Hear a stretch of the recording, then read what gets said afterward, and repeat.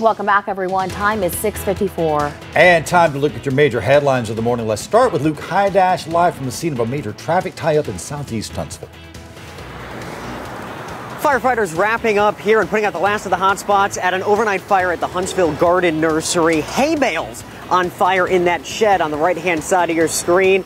That is what caused that fire. How they got on fire in the first place, that's what firefighters are going to spend the morning figuring out. No injuries from this. But the big story this morning, that traffic snarl up. One lane of 431 westbound closed. That's headed up over the mountain into Huntsville. We are backed up a good couple of miles all the way to that main intersection in Hampton Cove. Definitely give yourself some extra time if you're headed out this way this morning. Megan.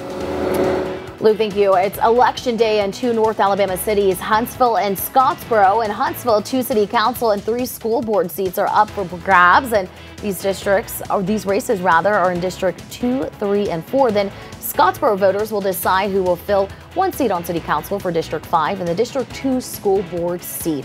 So polls open in less than 5 minutes. They'll close at 7 tonight.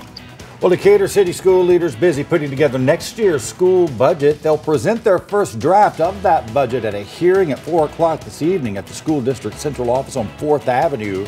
The school board must approve a final budget by October 1st. Well, happening today, Huntsville city leaders will give an update on new developments downtown. Huntsville's redevelopment projects committee will talk about a new hotel and loft, and that meeting is at 5:30. You can go to it at City Hall. Group will also vote on a new urban center that will be built at that former Coke bottling site across from the VBC. Carson. Dense fog is still with us here in the Huntsville Metro in northeast Alabama. You got to take it slow on the roads this morning. This fog is going to be with us for at least another hour or two. We'll have the chance for a few pop-up storms once again later on today. 87 is our forecast high. Higher rain chances expected on Thursday. Rain totals that is, are going to vary widely. 1 to 2 inches of rain for most of us through the end of the work week. Fog. Be careful out there. Yep. Headed to work this morning or headed to school for sure. Absolutely. And of course, those rain chances. I'm okay with the temperatures, though. I'll take those.